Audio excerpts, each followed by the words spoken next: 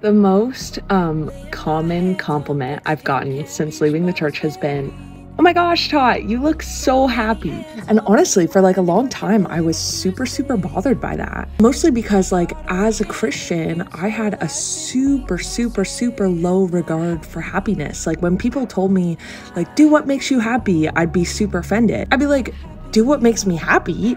No, I'm gonna do what God wants and what builds kingdom.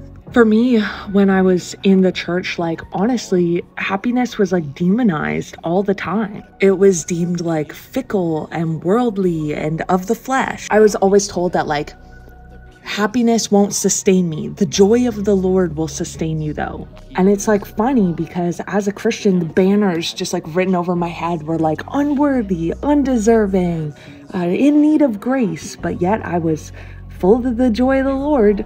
As I left the church, I started processing the concept of happiness. And I was like, maybe one of the major points of life is actually the pursuit of happiness. And maybe that's okay. Maybe that's not wrong. Maybe it's okay to buy that vehicle because it makes you happy. Like, maybe it's okay to have an animal because it makes you happy, or go on vacation because it makes you happy. And it's funny because, like, saying it now, like, I understand how silly it sounds, but like, man, I used to get so offended when people would spend their money on frivolous things, or you know, play a sport instead of going to church. Like, shouldn't you value the things of God? And now I have to wonder, like, if there is a God, wouldn't they be found in the happy?